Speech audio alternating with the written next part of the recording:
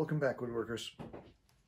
So today we're talking about finishing, and most of, one of the more important things about finishing is how we're going to apply the finish. There's a couple different methods. Today we're going to talk about, you guessed it, brushes. So, all right, so brushes. They're not all created equal. There are things that are good and better and best depending on the finish you're trying to apply. So a couple things to note.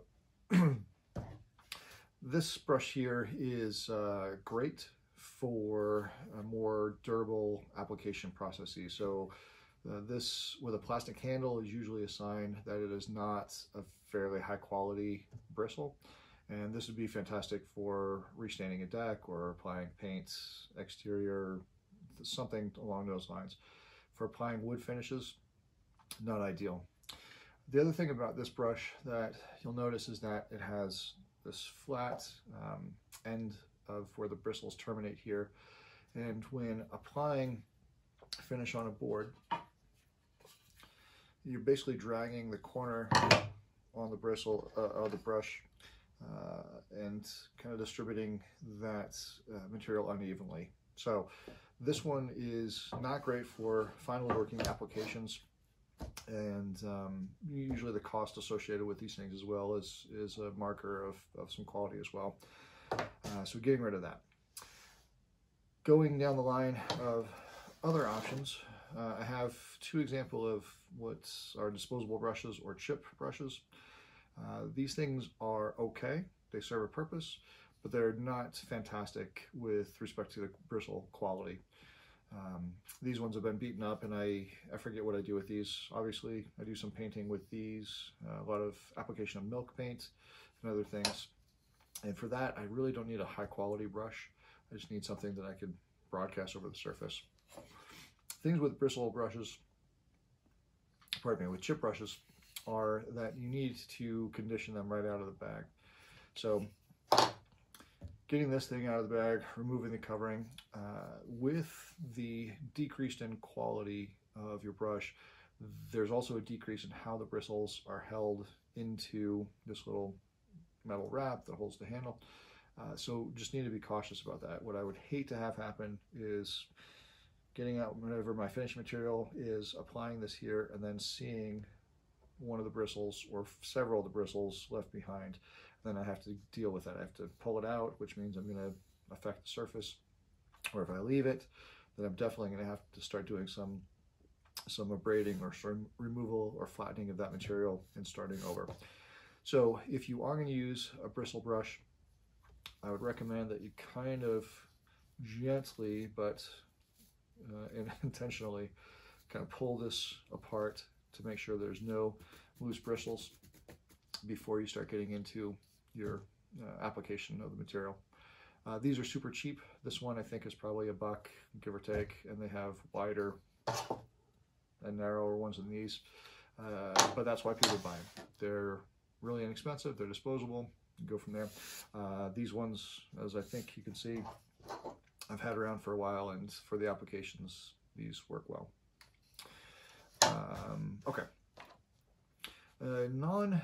Going up the food chain a little bit, a non-solvent based finish will lend itself well to doing application with a foam brush like this. So instead of individual bristles, we've got this foam, dipping this into our finishing material. We'll start to absorb that. You'll notice this fine point here on this ridge. And so when we apply this finish, it has more of that triangular shape or this broad surface to apply the finish. So it starts to distribute a little bit more evenly.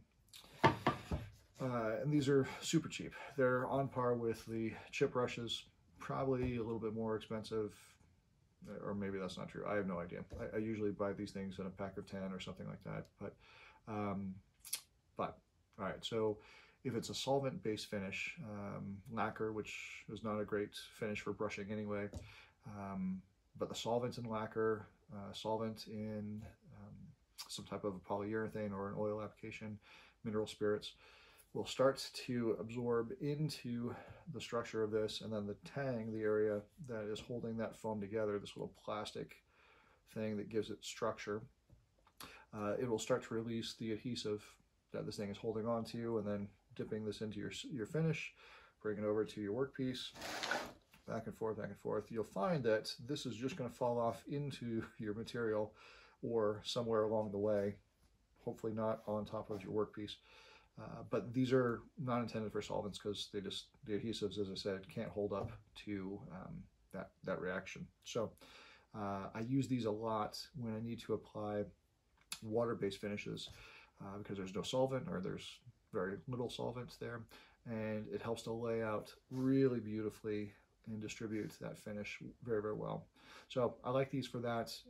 Outside of that, they don't get a lot of use. There's not a lot of purpose for these. All right, I'm holding two examples here of something called a China brush, both 2-inch brushes. So width here, width here. You can tell this one's a little bit different. It has an angle to the ends of these things. The China usually suggests, not all the time anymore, but historically would recommend that these were made out of a synthetic bristle material. And so historically these would be made out of animal fur, so little creatures that usually cause all kinds of damage and destruction if you live out in the country. Depending where you live, I don't know. Anyway, badgers, rabbit hair, I think, is also something that was traditionally used. Squirrel sometimes, but hog bristles are another option, but usually a bit more coarse. Badgers are kind of the perfect storm of length as well as texture. So it's a really soft brush in theory. So anyway, the China ones are synthetic material, so these are not great for using with a solvent-based finish. So what happens with these, if you dip this into lacquer, again, not a great finish for brushing on. Polyurethane, shellac sometimes, those solvents will start to do things to the bristles, and they start to swell, and they start to make a really jagged application of finish here. So these are traditionally for water-based finishes as well. So these ones will work great. That's your choice as far as how these things are used. You can use them for a solvent-based finish. Just buyer beware, it's not going to lay down as easily or as smoothly, consistently with what I assume your intended outcome is going to be. So these are much less expensive than your natural bristle brushes. So buyer beware with these things. And you can get these all kinds of sizes, the angle tip and not. So those ones. And then lastly, kind of leading up to what these things are made out of natural bristles. And so this one is an old artist brush that I've had forever and ever and ever. And I used these on canvas when I was doing oil paintings. And it's a good brush. It will take well to the solvents and the finishes that I mentioned, and it'll start to lay down this fairly well. The thing I don't love about this, and it has that similar structure where the ends of the bristle is kind of cutting at 90 degrees. It gently rounds a little bit, and I think that's how it was designed. I don't think it's because of years of use, but I would not want to go for that structure, which you can see a little bit more clearly on this guy. It's a little bit more straight across. This one rounds just a little bit more, but yeah, anyway, this one is good because it'll deal with the solvent. It's not great for the shape for what it is I need to do. This is great for painting, but for applying finishing applications for woodworking, this is an old badger hair brush and natural fibers, and then it does have that taper situation that was much more akin to more of what we saw in the foam brush. So this one, I can lay this thing down and it holds a lot of material because of the nature of natural bristles. They start to absorb a lot more of that material and laying these things down. So with all of these, it's important to care for these things properly. When you start with these things, it's always a good idea to kind of work them around a little bit. I always dip them into the appropriate solvent first, and then shake it off, brush this thing off, usually on some type of a table leg or something, and then I pull on my material. Over time, what happens is if I put this brush into a finishing container, something called capillary action will pull that finished material up into this area where the bristles are being bound. And over time, cleaning those becomes harder and harder to do because they're really captured. So a lot of times, people, if they're hoping to keep a brush, will run into this problem, and they'll have a brush that's super stiff, and so it can't be used anymore. There are some solutions for that, some solvents. I'm holding a container here of something I got at an art supply store, and it's a chemical that is very subtle. Mix a little bit of this with water, and there's a bunch of different varieties of this, or versions. And then you soak this or leave it in a container for 24, 48 hours, whatever the instructions guide you to.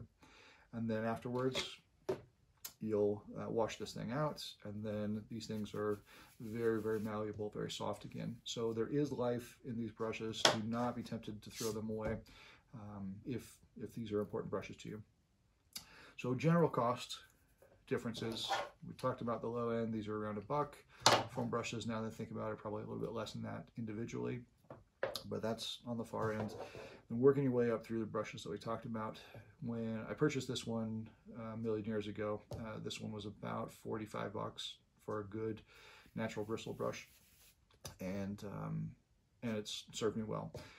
I have found that it's getting a little bit stiffer in this area, so I have had to treat it with something like this, and then it's worked great.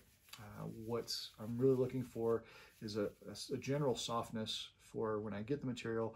I don't have to push terribly hard. I can have a really light touch, or holding away from the bristles, a really light touch, and just broadcast that material and let it do its thing. And if this is stiff, you kind of create some deep scratches and gouges into the material, and not so much the wood, but you cut little grooves into where that finish is going to cure. So anyway, soft brushes are the best, and it has to be appropriate to applications. So as we said, things with solvents, we'd use the natural bristles. Things that are water-based, we would use a synthetic bristle. And there are other shapes. I want to point this one out as well. This one is based on the natural bristle thing, and you tell this one has a really pronounced contour. This is not great for large areas, but if I wanted to do the edge of a surface, this is a much better choice. If I were to apply finish with just the edge, it would be done horizontally and ideally facing me, but if I do this, I'm just going to get so much overflow with this, and I'm going to have these drips and sags. So something like this, I can really fine tune where that goes. And so having a couple of brushes, even for the same application or the same piece, is super important. So anyway, hopefully this was helpful. Talked about the variety of these things, and then you're ready for next step, which is going to be preparing finishes. So, all right, catch you later. Thanks, everyone.